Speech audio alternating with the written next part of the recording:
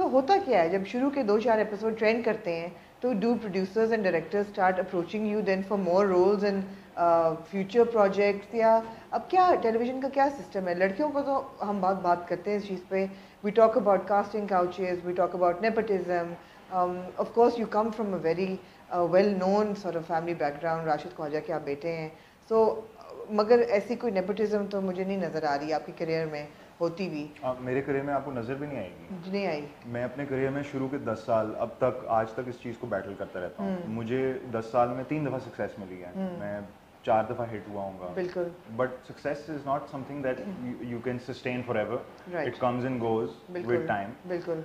So whenever in my career, when I started, my father was the CEO of A+, and I was Lahore based, बिल्कुल। and he told me that I don't want to see you anywhere near my office.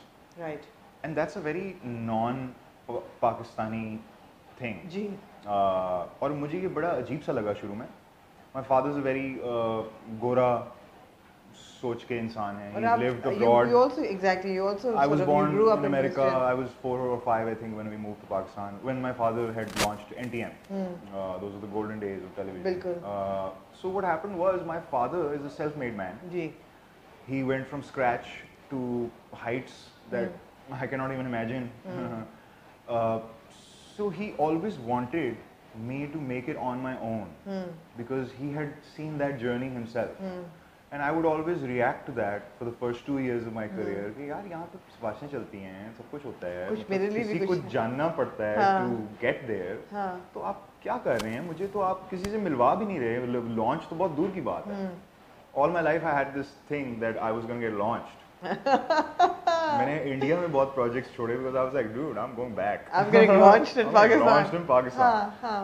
I hated my father for the first 2 years. हाँ. I was like, यार ये क्या आदमी है? And we're talking about 2010. Yeah. 2009-10.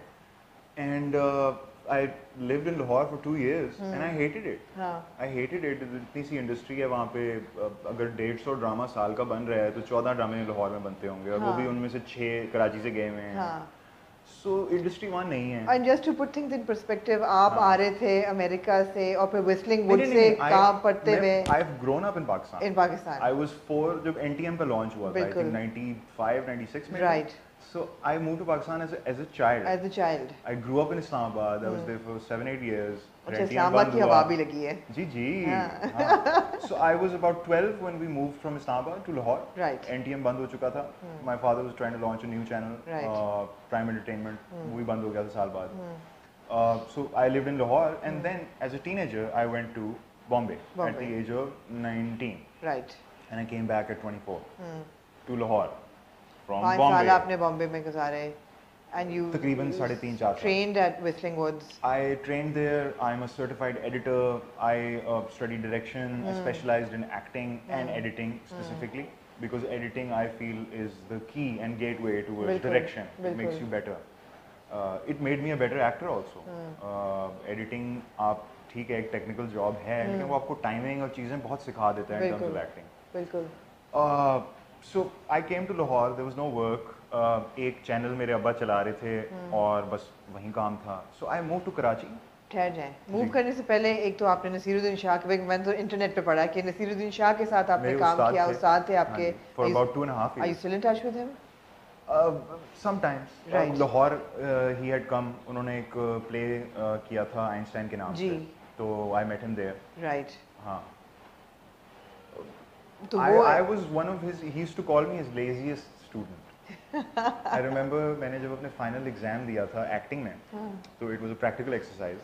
I got the highest marks in my batch, and Nasir sir was shocked because he's like, my laziest student has scored the highest in the final exam, and he had no idea. And right. he in fact called the whole batch, the junior batches थे, and he said, "Okay, I wish all of you were here to watch this boys exercise." So this is a very proud moment for me. Proud moment.